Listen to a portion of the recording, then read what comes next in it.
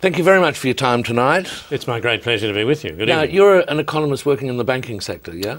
I am. Should I get a lawyer? I think I'm entitled to legal representation if we're going to discuss my work. No, this is just a few simple questions. Simple questions? Yeah. How simple? Well, they're theoretical. Theoretical. I can deal, okay, we can deal with that. Yeah. I mean, don't hold me to the answers, but...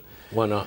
Well, because I'm an economist and I can think of a different set of circumstances under which my responses might vary somewhat. And everything's connected to everything else, isn't it? In economics, I'm afraid that is the global fear right at the moment, yes. Now, right, there's a lot of uncertainty in wealth economics, isn't there? There is a great deal of uncertainty and a lack of confidence. Yeah, yes. and there's a lot of talk of quantitative easing. Quantitative That's a term easing, we yes. hear all the time. That's a term you hear a lot at the moment, yes. Yeah, what exactly is quantitative easing? Well, I can answer this because actually we're advising a couple of governments about this right at the moment. And what are you saying to them? Well, perhaps I should just take you through what we're telling them to do. Yeah, sure. I mean, I won't go into a lot of detail, no, that'll be indiscreet, but this will give you an idea of how quantitative easing works. Yep.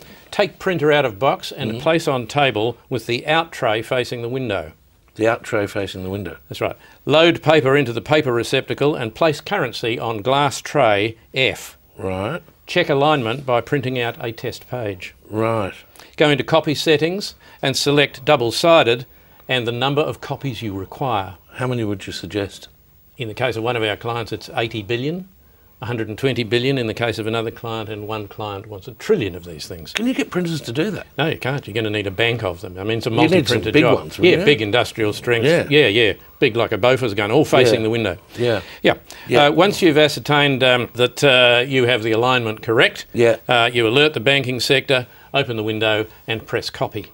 And stand well back. Yes, you've got to stand well back because they can create a bit of a vacuum while reaching cruising height. Whereabouts? In the super fund industry very often. And you'd have to consider the wind direction too, wouldn't you? You don't want to be doing this upwind. No, because you get covered in pretend money, couldn't you? Covered in what? Pretend money. No, this is not pretend money. This is real currency we're creating. But aren't you just printing it off? I mean, these are photocopies, aren't they? Excuse me. Dave, this is not going to work.